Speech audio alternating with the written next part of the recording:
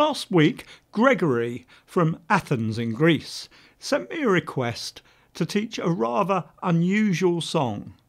He wrote, "I know it's not very popular, jazzy, but not exactly a jazz standard, but it is my favourite song. It's a song recorded by Slim Gaillard in 1939 as the B-side to Chicken Rhythm. And it has the curious title of A Weller Take 'em a Joe, brackets Crapshooter's Jive. A weller take 'em a Joe, got to do it, a shake 'em a Joe, got to do a weller roll 'em a Joe." If this sounds strangely familiar to you, it's possible that you've heard it as the main sample on Kid Kasino's dance tune, which is called simply Take 'em Joe. It may not be a jazz standard, but the chord progression certainly follows a very standard jazz pattern, with almost all the chords following the circle of fourths. The A section, which is also used as the intro, goes something like this.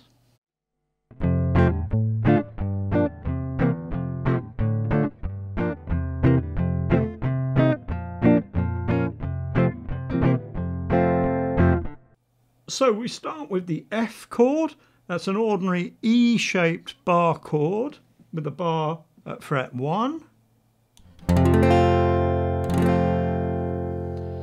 Then we're up to D minor here at the 5th fret, so bar at the 5th fret with an A minor shape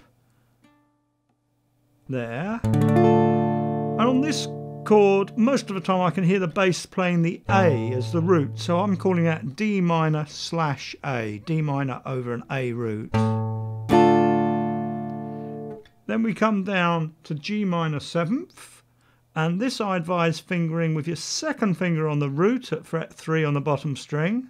That mutes out the next string, and then we place the third finger across the 4th, 3rd and 2nd strings all at the 3rd fret, and also mute out the top string there. So that's G minor 7th and then C 7th, so that's an ordinary C, open C shape with the little finger added on the 3rd string at fret 3 there. So that sequence goes through twice.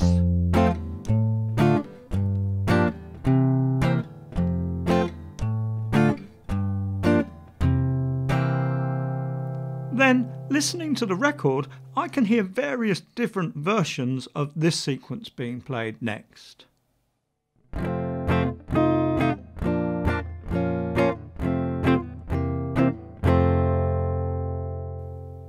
So, that's F,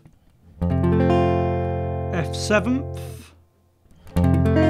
just moving that little finger down to the 4th fret there, the 2nd string. B flat, using the A-shaped bar chord across those 3 strings there, 2nd, 3rd and 4th string at the 3rd fret with my root here. And then B flat minor, changing the A major shape into the A minor. Then back to F, C 7th, F. Quite a cliche.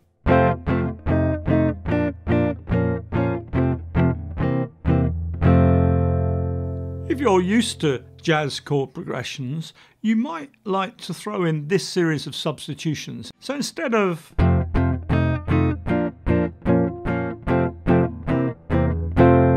can play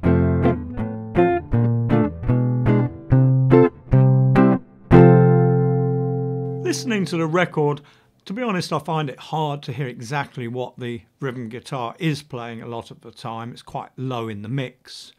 But listening to the bass line, different bass lines used on the record, it sounds likely that they were using these sort of substitutions, which were very typical of how swing progressions were interpreted in that era.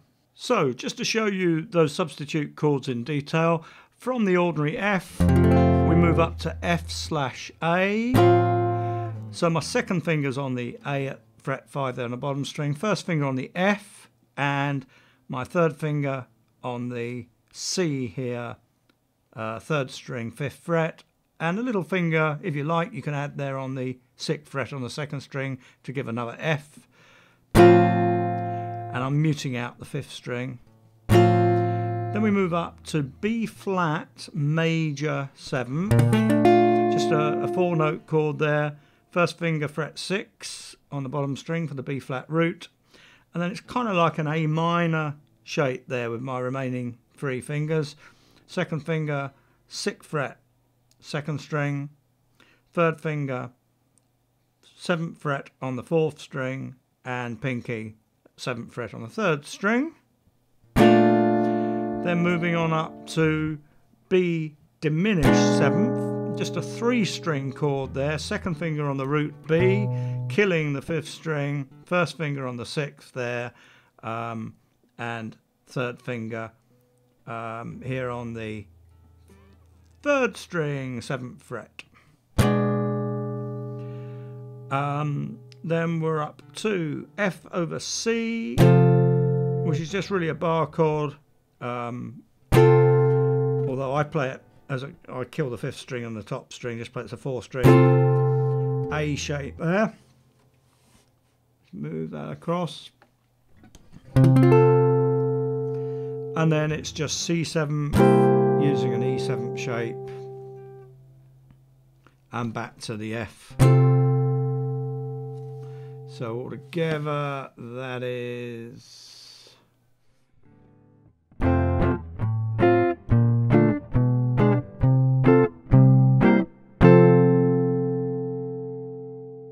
So that's the A section, which is played once through for the intro and then twice through for each chorus.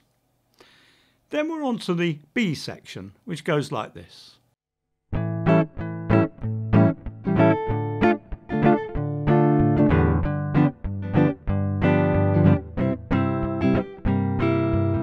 So that B section starts with A 7th, ordinary E7 shaped bar chord, barred at the 5th fret.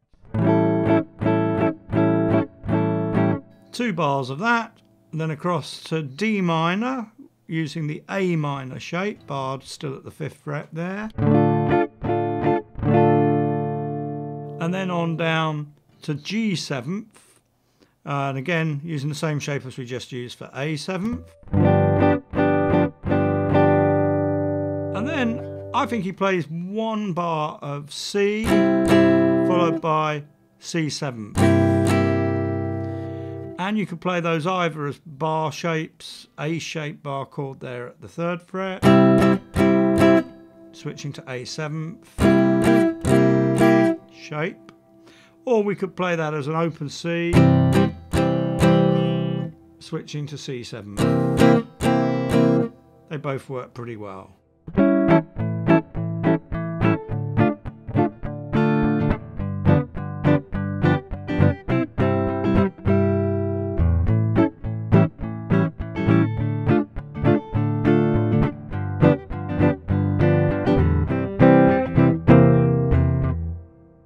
That's about it for the rhythm part in this tune, but there's also a really nice simple lead guitar solo that I'd like to cover in the next video in this series. If you'd like to learn more about how songs like this are put together, then you might like to take advantage of our free 30-day membership offer that we have going on over at the Secret Guitar Teacher site.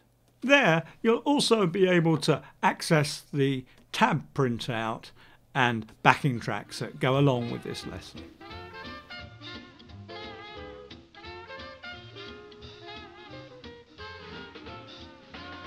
Well, I take on my Joe, got to do it, I'm the shake on my Joe.